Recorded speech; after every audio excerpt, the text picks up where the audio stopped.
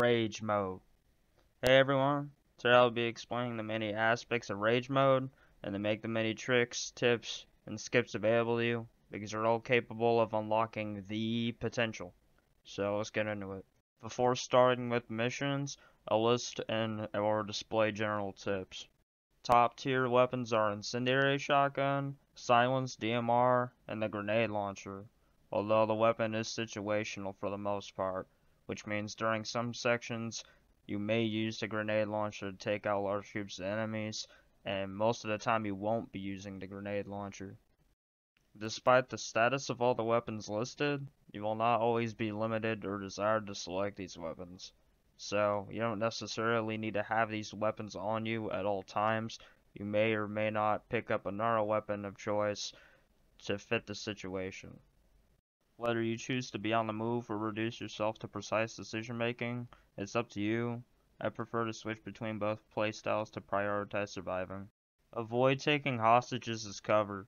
Use hostages to reposition yourself if enemies are not aggro. So that means they're not firing at you, and you haven't done enough to have them to fire at you, which means you don't kill any of them or you don't injure any of them. Slide from cover to cover with focus or cloak included.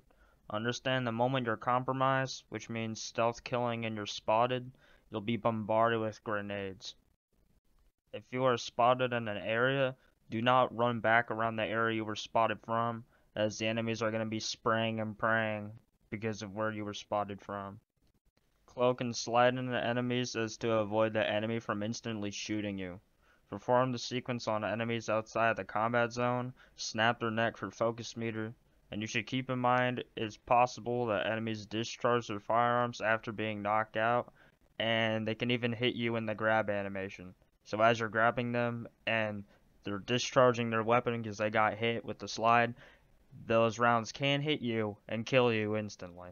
So it's really important to know when to do the slide, grab, and snap, because with another enemy nearby, that's going to be a really tough situation when you get hit and then all your armor gone, all your health gone. So for certain missions you may prefer a ranged approach. Never use lasers for stealth and limit your flashlight use. If you need focus while killing and stealth, use cloak, peek out of cover, fire, and then walk back into cover, and then wait for cloak to regen or repeat.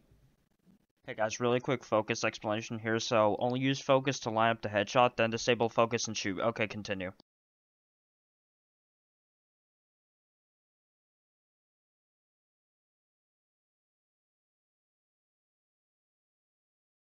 When on the move, it is important to slide and avoid being hit. You go around and pick up armor plates. You shoot the helmets off of dead enemies for armor value. So if you didn't know that, helmets count towards armor. Not masks though. Not the masks on cultists. And then you also check ammo every so often. And you want to know where the enemies are at all times. So if you need to go and snap one's neck, you go ahead and do that because you know where all the enemies are. They're definitely not near the one you went ahead and killed. And so it's like there's a DMR nearby, you need to know where the DMR is so that you're not popped immediately. So, very important stuff. So for Site 14, you're going to be sure to cloak in the stealth sections because you may be visible in some areas, and the rage mode enemies are very perceptive. So they will see you instantly if you don't use cloak in certain areas. So, the very beginning of the game, tutorial on stealth, so. In the first combat encounter, allow enemies other than one to continue moving, and then snap the neck of the first one if possible, and then perform the snap on the remaining enemies. For the next encounters, take advantage of the fire extinguishers, and try again and again if you die.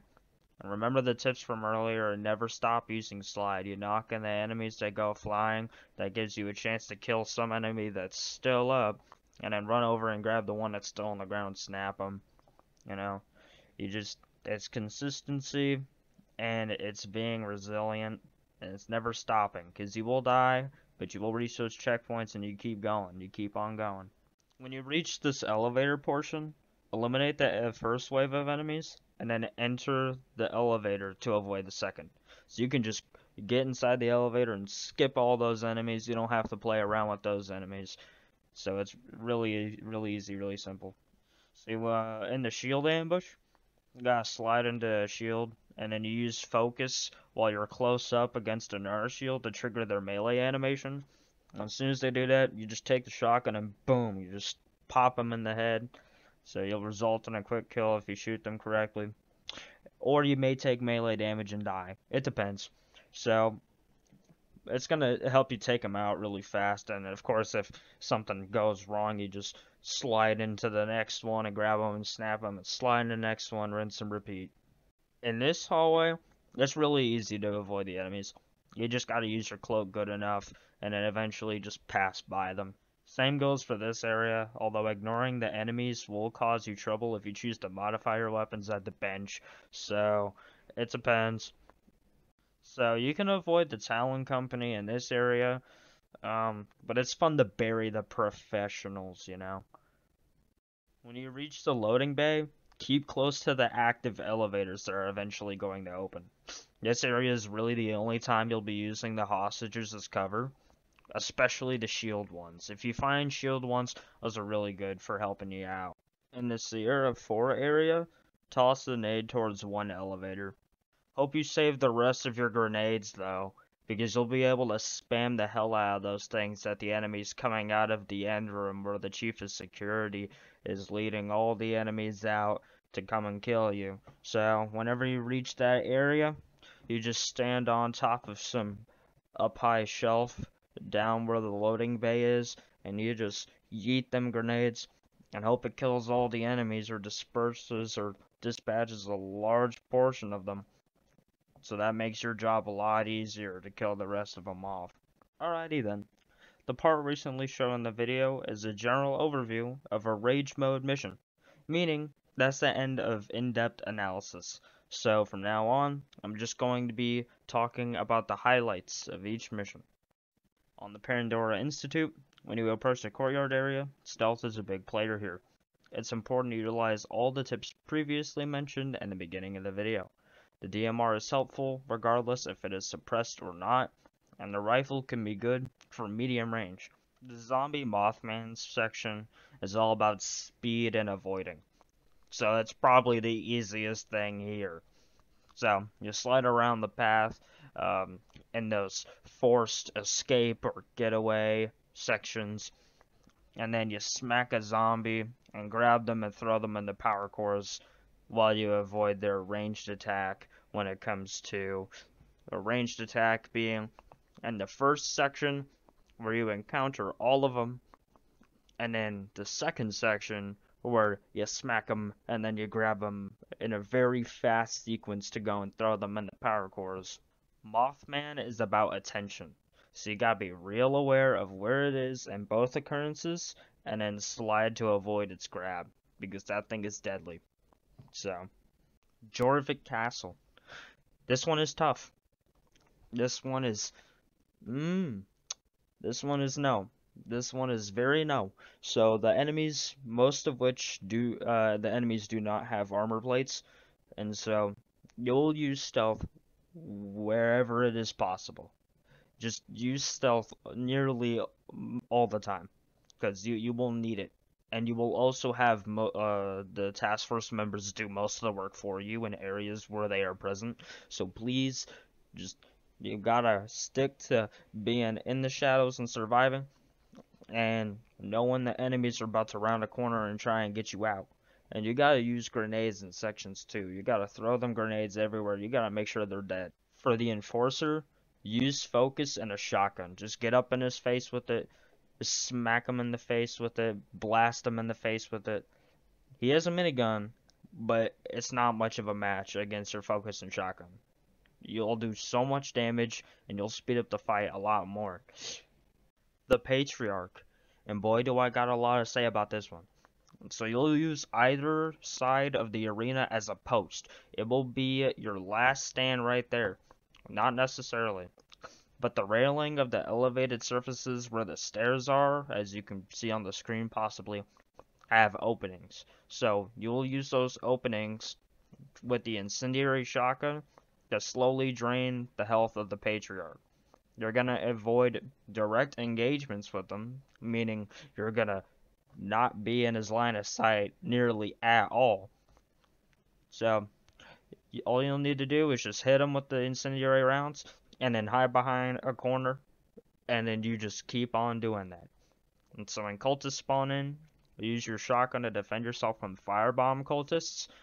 So they'll turn into those lingering death piles that do a lot of damage. So you gotta be watchful and you gotta be careful. And you gotta understand when they're finished that the ranged cultists, which will use your focus to control the population of those boys, they're eventually gonna run up to the stairs and try to bop you. So on the second wave, a flesh golem was going to spawn. So there will likely be many bolt launchers in the area at that point. So you're gonna use those. So the good news is that the Patriarch should not return the battle while the Flesh Golem is active. The bad news, though, is that the Flesh Golem is a Flesh Golem, and it is there to kill you. Because, yay, we all like enemies that kill you instantly. So you gotta slide around and avoid those annoying attacks, which, most of the time, are instant death, you know? I hate this. I don't want to do that ever again, so that's why I'm here to tell you. Just slide around, you know.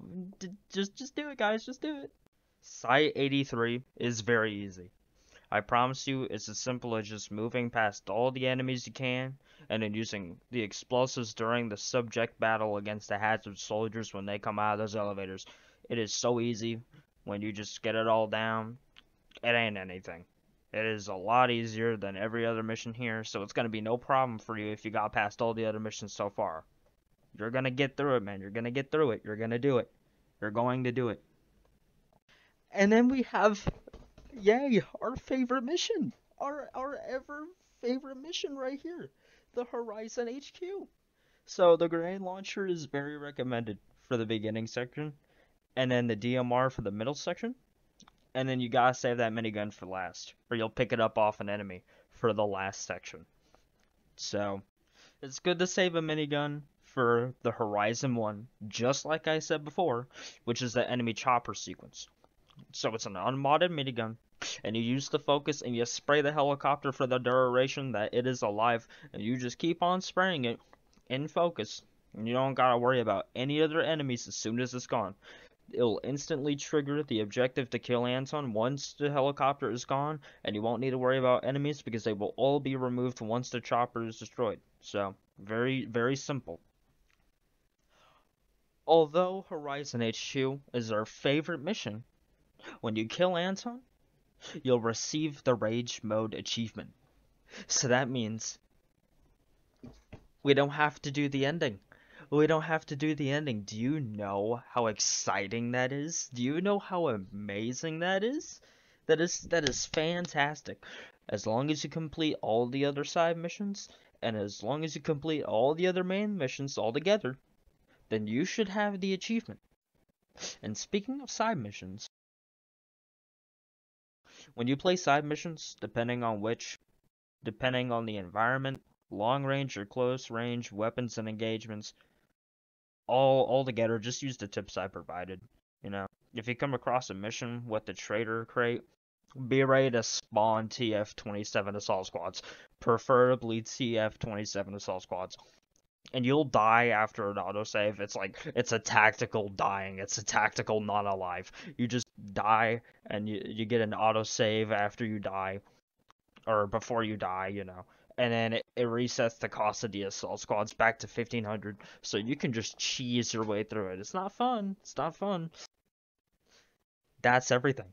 That's everything I need to talk about. Wow. Wow, I'm concluding this definitely helpful guide. This guide that definitely prepared you for the hell that awaits. Oh my goodness, you are going to be in such torture. I feel for all of you, and I am so sorry that I'm doing this to you. So I definitely showed you how to play the game. So you go play it. You go play the game. Go play the game. Don't give up, though. Never give up when it comes to this challenge, because you will hate yourself for it. And then you won't want to try it once you give up. And then you'll feel even worse. So, you know what's best for your mental state at that point. because you are going to laugh to yourself and you are going to be very upset with the game, and you will likely want a refund. But the 2 hours is already over, child, so what you gonna do now?